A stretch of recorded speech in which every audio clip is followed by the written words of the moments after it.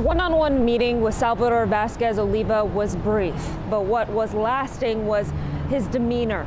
A man accused of murdering his family using few words as he now sits in jail. A Southland Park neighborhood ripped from a sense of normalcy, the scene of the worst murder case to hit Sacramento in nearly 20 years. A family killed inside their home Thursday. The coroner's office just releasing the identities tonight.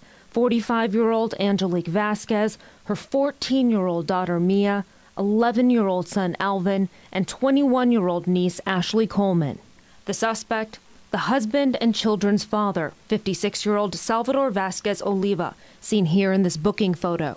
And for the first time since taken into Sacramento County custody, willing to speak about the murders he's accused of committing. Salvador? Yes. Facing away with a bandaged thumb, looking down with more tears than words. How are you doing?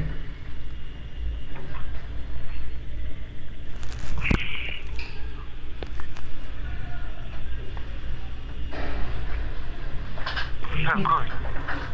No me siento bien. Repeating the words in Spanish, and then a conversation just beginning abruptly ends. Vasquez Oliva wiping away tears before returning to his cell, outfitted in a green prison garment to specifically protect inmates from self-harm. A father and husband facing 4 counts of murder. What we do know about Vasquez Oliva is that he was a state worker with the Employment Development Department, as well as Angelique. A friend of Angelique's, who is also a former co-worker, tells us she didn't know of any trouble in the relationship.